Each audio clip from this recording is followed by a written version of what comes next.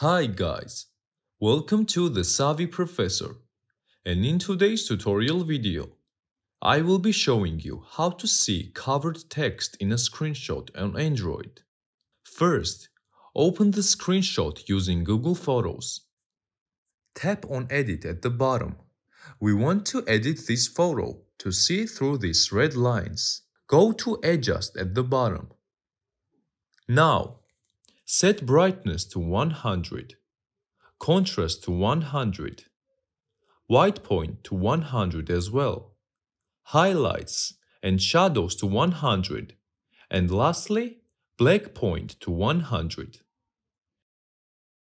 Now, zoom in into the marker and you can see text through the marker very easily. That's it. I hope this video helps you. Thanks for watching.